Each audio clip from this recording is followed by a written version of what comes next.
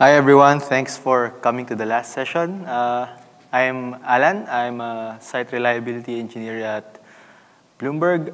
I don't run CloudFoundry. I used to run it in a previous job, V1, but now I'm a Hadoop engineer. Today, I'll be talking about Autoscaler and some math behind it to develop some intuition. This was originally a Kubernetes talk. It's more of a personal research project of mine on autoscaling and auto-configuration in general. So about me, I wrote a few books and courses in Docker 2 years ago, so they're very outdated now. That's just the way it is. And so let's go to the distributed systems we run in general, like whether you're using CloudFoundry or Kubernetes. So basically, you have an application, and it has a certain number of instances in your server farm. It receives traffic, and then as it receives traffic to process a request, it consumes the CPU of that server farm. And then that CPU usage gets registered in your monitoring system. And then depending on the thresholds you set, the goals you set, let's say I want CPU to be less than 70%, you initiate an event, you page your operations person, they wake up at 2 a.m., they log into their Bosch jump box, and then they run CFScale. And then they go back to sleep. Okay. And then let's move to the air conditioner. So just from an overview, the architecture looks similar, right? So an air conditioner basically releases coolant to the environment. And then when the weather, let's say the weather becomes hotter, like the sun rises, the temperature in the room increases, yeah. And then the sensor in your air conditioner gets registered with that temperature. And then the thermostat compares the actual temperature with the temperature you set. And then since it's too high, it will configure the coolant valve to release more coolant, thereby lowering the temperature. So the difference is that the air conditioner doesn't have a temperature reliability engineer that gets woken up at 2 a.m. so that your room gets cooler, right? So it's all automated in the thermostat. So we have this in most cloud services, Kubernetes and CloudFoundry. So you have your CF autoscaler. So it's basically the same. You have your number of instances, and then you get your CPU utilization from the, let's say, /stats endpoint, and then CF autoscaler or whatever you have. Well, CF autoscaler doesn't work that way, but it compares the two, the actual value and then the target value, and then it adjusts the number of instances accordingly, according to your rules engine. So in a sense, it's similar to an air conditioner in that it's autonomous, self-correcting, and self-regulating. But we can learn from the math in an air conditioner that has been around for 100+ years on what makes an effective autoscaler and how do you know if you need to override your autoscaler and step in and stop it, right? So the math behind an air conditioner is called control theory. And the textbook definition is basically it shows how you can take advantage of the dynamics in the system. And by dynamics, we mean how is the input related to the output. So in terms of our application, how is the input, the number of instances, affecting the CPU given a certain load. So control theory is also used in other areas in automation, like your car's cruise control, your power adapter, and ovens. And we can use the dynamics of these and the math to develop the autoscaler, right? And we can use the models as well to identify if we have a good autoscaler. So the history of control theory started during the start of the Industrial Revolution. So this is a figure of what they call a centrifugal governor. It basically regulates the speed of a steam engine. So basically, your steam engine is connected to the flywheel, and then the flywheel turns, and then these two weights will go up. And when it goes up, it adjusts the valve. So when your engine is too fast, the balls go up, and then the valve gets shut. So you have less steam in your steam engine, and it will slow down. So this made the machines reliable in terms of performance. So these mechanization and optimization led to the Industrial Revolution and made things more efficient and had innovations like you can dig coal more efficiently and you can have trains with constant speed so you can have a proper train schedule. So looking at the history, it actually took 100 years before Maxwell wrote a paper on how it works. So basically, during the start of the Industrial Revolution, for the next 100 years, people were basically cargo culting the centrifugal governor technology. So in a sense, in the technology community, we're doing much better. Okay. So here's the textbook definition of control theory, and basically it's the same architecture as the autoscaler I showed earlier, but you can model it in the following. Normally, a textbook, introductory textbook, will show the three components. So you have the target input or your reference value. So here it's R. So in our autoscaler, that would be the target CPU utilization, let's say within 70% or something. And then you have the actual utilization, the output called Y, and then you get the difference of that, and then you get the error. So based on that error, you put it in your autoscaler or your controller, and then it gives you the input value U, which in our autoscaler is the number of instances. And then we use that number to run CF scale, basically.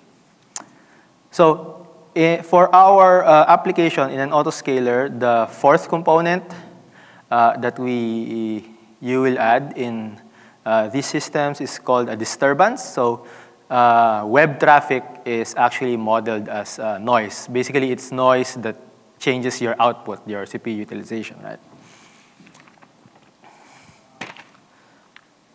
So here is an example autoscaler. So basically, you have your sensor that gets your CPU utilization, and so that's your output. And then you put that in your controller, and you get the number of instances. And then in control theory, in design textbook, they call it an actuator, basically the thing that runs CF scale. And then I add some monitoring to graphite. And then I added an interval on when to run the autoscaling loop.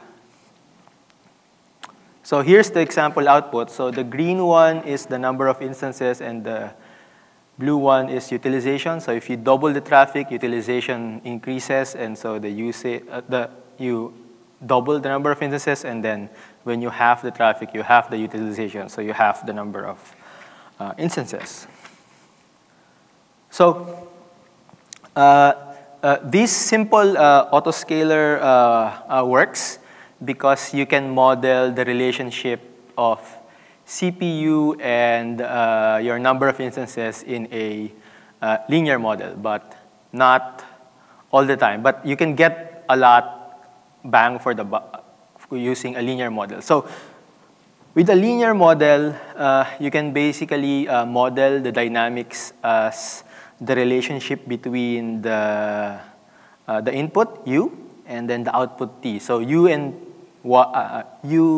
input and then output Y. So U and Y are like standard variables when you look at textbooks. So first, you have your input U is dependent on your output.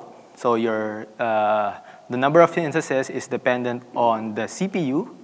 And then here is the derivative of the CPU. So the change in the CPU, so how fast or how slow is it changing in response to the environment. And then the next equation to model is the output. It's dependent on the previous output. So you can see that the system has a memory effect. So the CPU utilization now is affected by the CPU utilization previously. And then it's also affected by the number of instances, which makes sense. So any feedback loop system in control theory has these 4 desirable properties. I will explain the intuition in a linear system and the math behind it in each of them. So first is stability. So to begin explaining stability, I'll explain it starting with an unstable systems. So here, the dashed line is the target utilization, and then the solid line is the actual utilization. So here, we see that the CPU utilization is above the threshold. We add more instances, but then the utilization goes down too much, so we over-provisioned. So we go back to removing instances, but then we remove too much, so utilization spikes up again, and so on and so forth. You go to this back and forth oscillation, and it never ends, basically.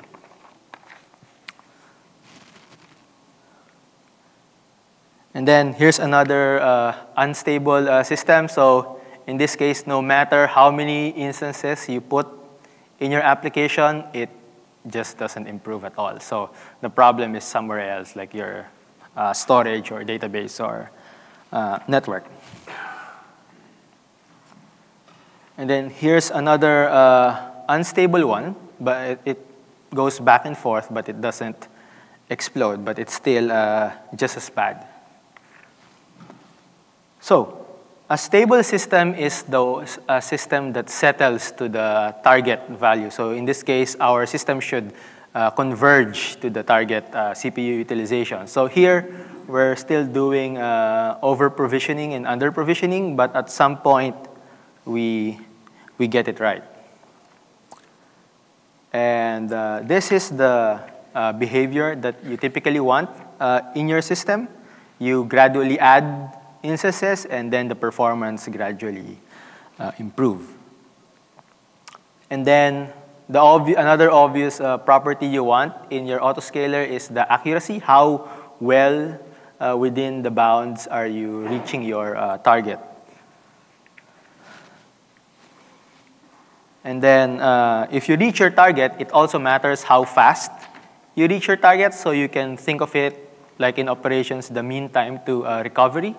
So depending on your business case, you may be able to afford to scale out slower.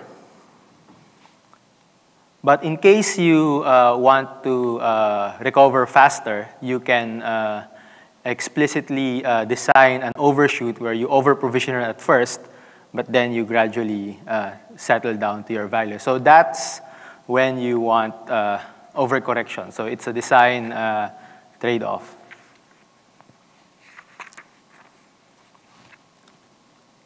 So building a simple controller. So going back to this architecture, and we know what makes a good controller, we can use a few controllers with the linear model.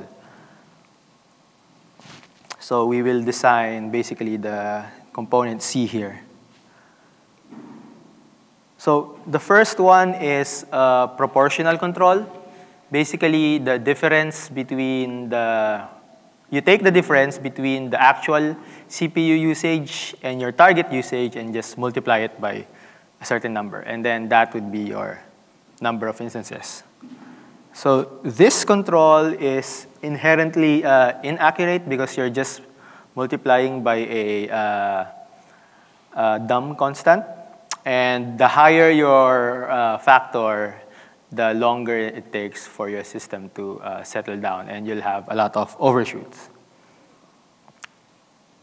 So to improve the accuracy, you try to average your errors over time. So you use some form of integral control. So basically, an integral basically takes the previous state and then adds a factor of the error. So you can also write this recursive equation as an integral, and you'll get the same thing.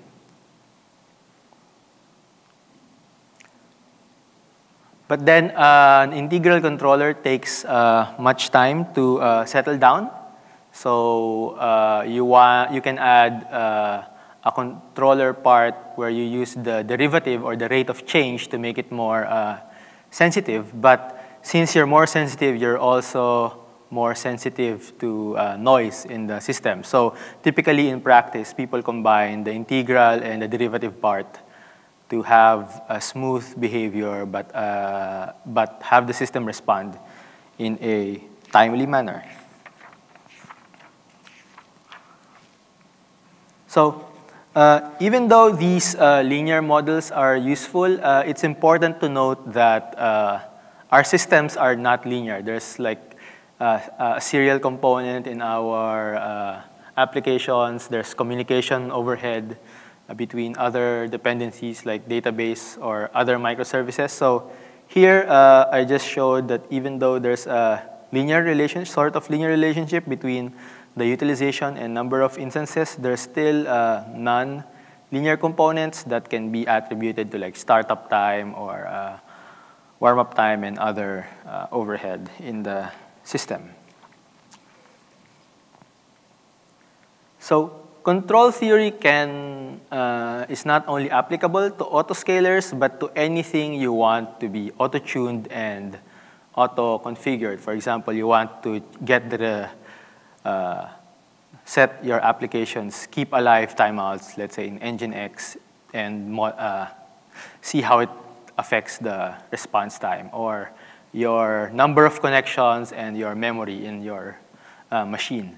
So the nice thing about linear models is that you can combine these variables, and instead of having just a line showing the relationship between one input and one output, you can do multiple inputs and multiple outputs, so you'll have either a plane or a 3D blob of n-dimensional linear models. But you can start at a small scale. So in summary, control theory allows us to have an architecture of a self-regulating system, which basically iterates on feedback. And since we're using linear models that can go a long way, the math behind it can show us what is an effective feedback mechanism. But then in the end, our models are not completely non-linear because they represent the real world. So it's important to reevaluate your models. So if you want to get started on how it works, the O'Reilly book on the right is a good introduction. It has Python code that simulates simulates distributed systems, and then you can play with it. And then the other one on the left is made by some researchers in IBM many years ago, and they do real case studies of like auto-configuring Apache and other things. And I have a demo.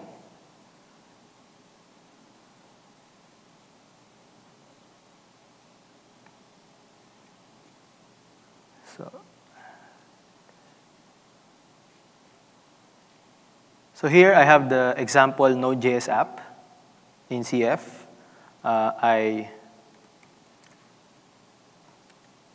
add square root calls several times to make it slow so that we can see the changes. And then I will show the different components in a control theory feedback loop setup in making an autoscaler. So first is the sensor, which basically does CF curl in the stats endpoint, and I get the average. And then I have the actuator, which basically runs CF scale, so it's pretty hackish. And then the meat is in the controller, the one I showed earlier. And here I'm using a plain proportional controller. So the integral part is 0. So basically I multiply a random factor with the difference in utilization. So I have it running here, okay? And I send the metrics to stack driver. So here we have the number of instances here. So it's auto-scaling between 20 and 21. And then the CPU average is hovering around 10%. And I'm generating 1,000 QPS of load. So here's my load generator in Kubernetes, which is just one load generator. And then so I'll try to quadruple the traffic.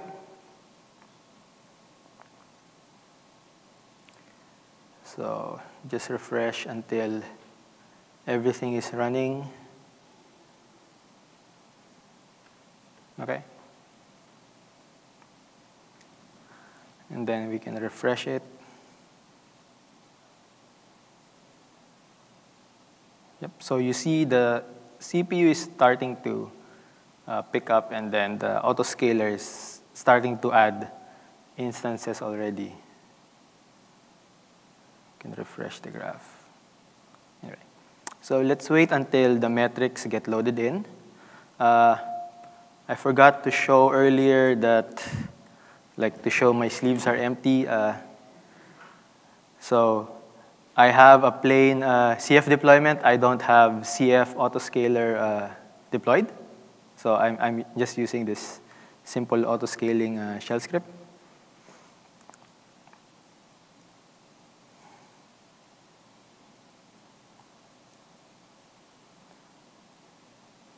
Okay, so the CPU, it already added, and then the CPU increase. I think the stack driver load balancer is a bit delayed, but we can wait a bit.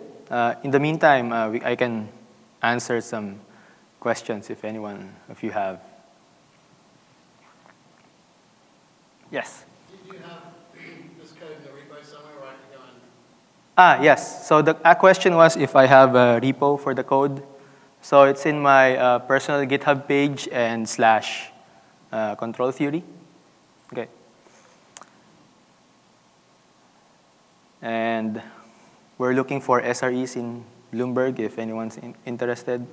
So yeah, so I got that out now. So let's go back here.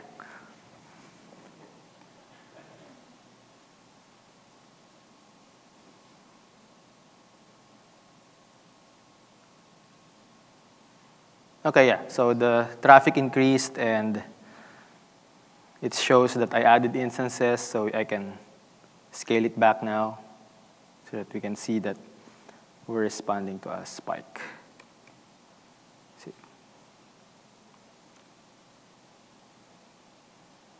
Yeah, so after a while, it will go down. So, yep, that's it. Any more questions? Thank you.